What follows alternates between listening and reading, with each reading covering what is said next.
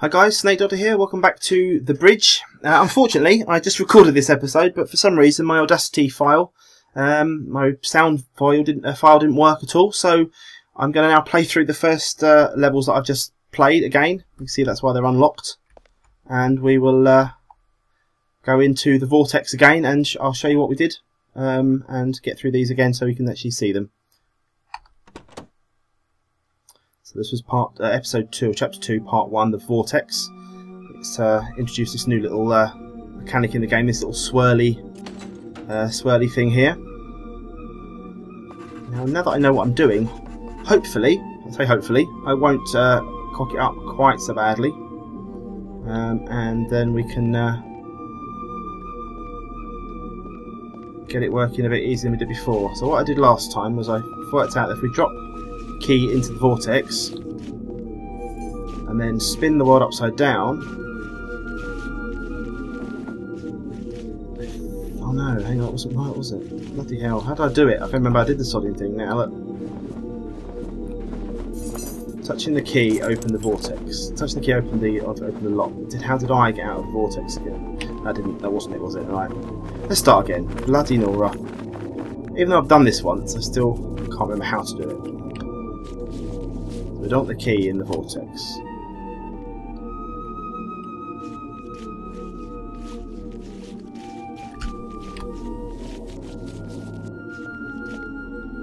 Let's walk him up out the way a bit.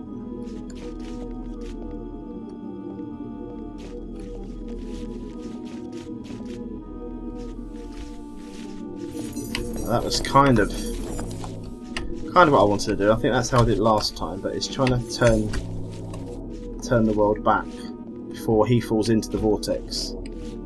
That's the issue.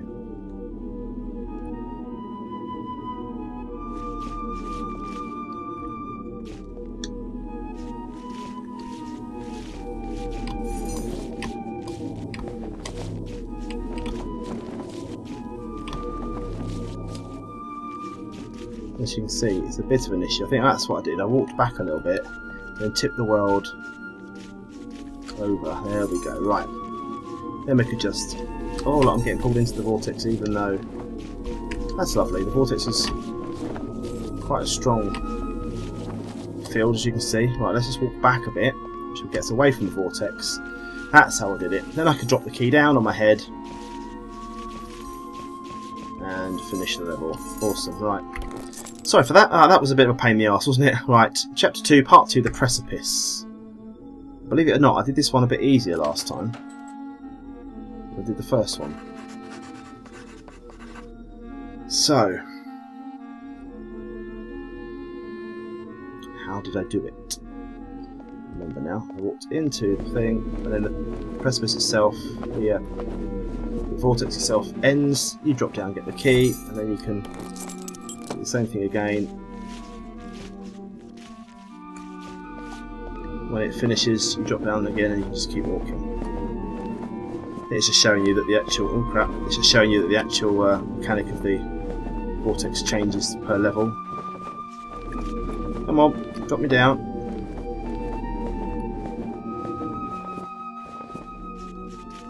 There we go. That was a bit easier. Right, chapter 2, part 3, the Lion. Let's see what this one has to offer. Ah yes, our friend the ball. So what you need to do on this one, as I found out after quite a bit of trial and error, or was not do that, was to get the ball. So we've got to firstly turn off the actual vortex by using this button, which releases the ball. Then if we swing the world around so that I fall into the vortex, the ball can go all the way around and hits the button, which in turn switches off the vortex, and then we need to keep the ball on. Need to keep the ball on the vortex, the ball on the button. So by walking along there, sets us free, and we can then open the door. Brilliant. Part 5, the pillars. Okay. So this one took me forever. Finally got it. It was very simple in the end. So we've got to use the key to open the door, same as all the other levels, but with the vortex included it makes life a little bit more difficult. And what we had to do was just walk round until the key falls into the vortex. So we do that, and then that's it, and then go this way, which takes the key into the vortex. There we go. And if we walk all the way around and go to the button by sliding down this pillar, press the button. Once we get on the button, press the button, the key drops down, press that, unlock the door, and then we can make our way around.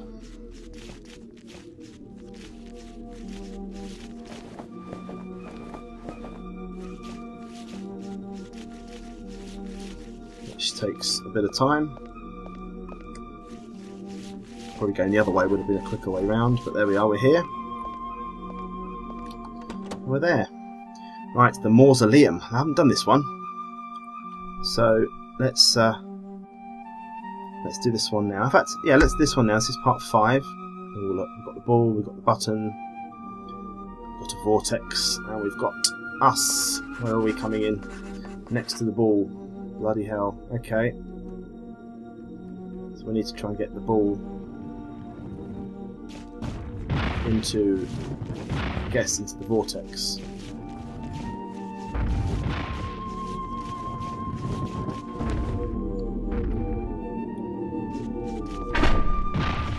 Switching off. Aha, okay, right. We need to get the ball in the vortex, don't we? Not the button. Okay. Well, that ain't going to help us much, is it? But maybe we have to walk around.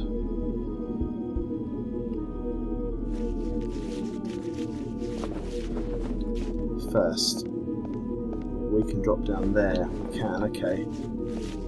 I don't quite know how this is going to help us because the ball's stuck in the vortex, isn't it?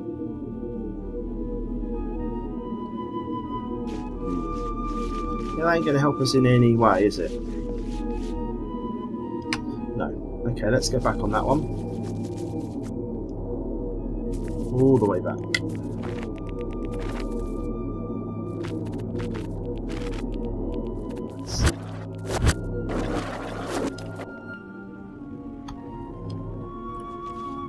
Can we somehow avoid the ball?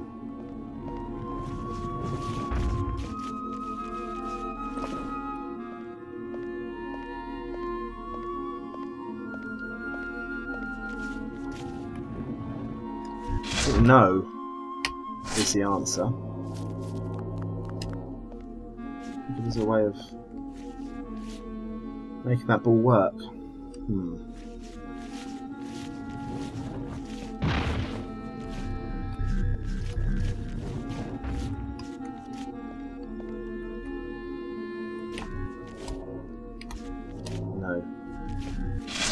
No, let's go back to the start on this one, I think.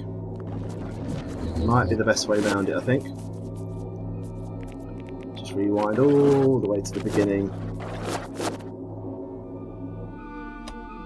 Okay, right, let's have a look at this.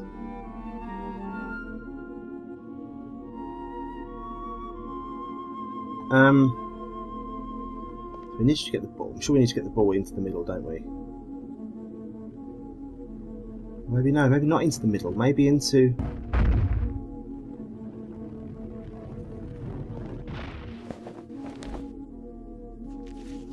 Maybe into... down the sides first.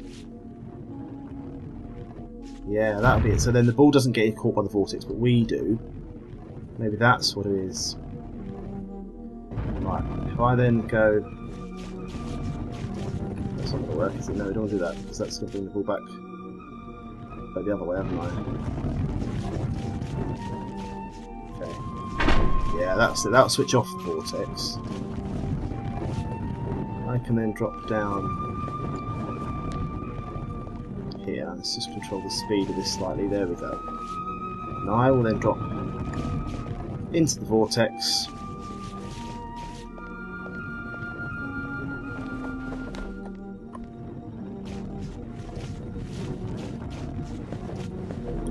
Then we need to get the ball back round the maze at the start. Spin it round in a horribly sick-inducing rotation. Back round that way. As soon as it hits the button, the door should open. There we go, awesome. And we are there.